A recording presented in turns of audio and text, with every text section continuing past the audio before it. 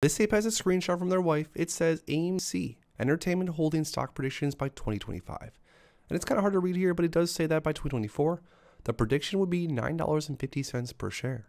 By 25, 18, 12, by 26, 34, 55, 27, 65, 87, 28, $125.60, by 2029, 239, and by 2030, $456.57. Now I want you guys to be honest, comment down below what your true AMC Entertainment stock prediction is going to be by the year 2030. This ape says a whole team of well-paid, educated professionals just decided that now was an excellent time to buy AMC.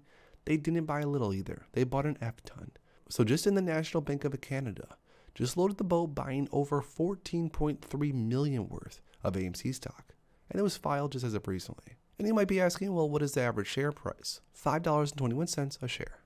Now they also hedged it with 43.7K input contracts, lending until the MOAS, then recall. You know things might be eating up when we see some big buyers dip their toes again. Get ready, apes. This ape says VWAGY, 64 million shares shorted in 2008. GME, 71.2 million shares shorted. And AMC, 94.5 million shares shorted. Get the picture yet? If you don't see how big this is going to explode, then history never taught you a darn thing. Comment down below if you think the AMC squeeze is still ahead of us, or if you think it's nothing but something of the past. This is pretty crazy. FINRA recently fined 5 other brokerages. FINRA recently fined 5 other brokerages for compliance failures related to the broker-dealer standard and conduct, regulation best interest, and related disclosure document from CRS.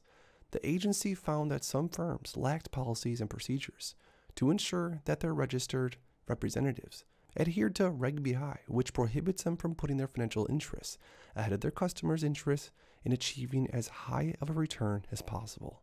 Some firms missed deadlines for making available Form CRS, which outlines a firm's services, fees, conflicts of interest, disciplinary history, and other information, or omitted required information from the form. Now, 5 of these brokerages were fined a total of only $185,000. These fines were DMK Advisor Group.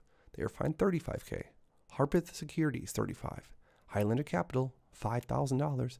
Axos, $75,000. And American Wealth Management, $35,000. Comment down below if you think these fines are big enough, or what you think should happen when firms break the rules.